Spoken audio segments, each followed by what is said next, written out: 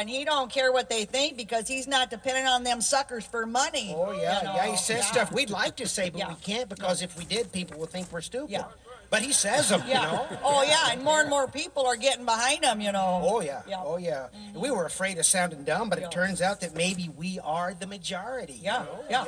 The below average majority. Oh, yeah, that's us, the poorly educated and dang proud of it. Oh, you betcha. Oh, yeah, there you go. I headed for the airport to catch a flight back home, and there he was again. Hey, loser. Hey, you want a lift on the plane? I got a beautiful 757 waiting for me.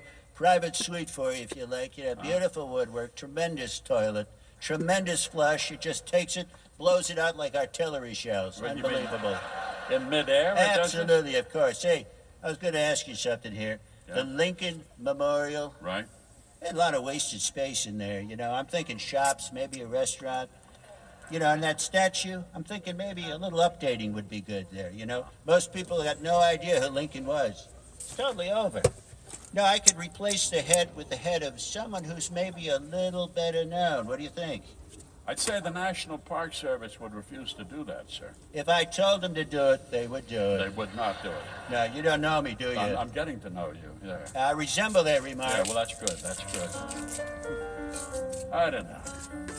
It's an interesting year. Wherever you are, Isabella, don't lose hope.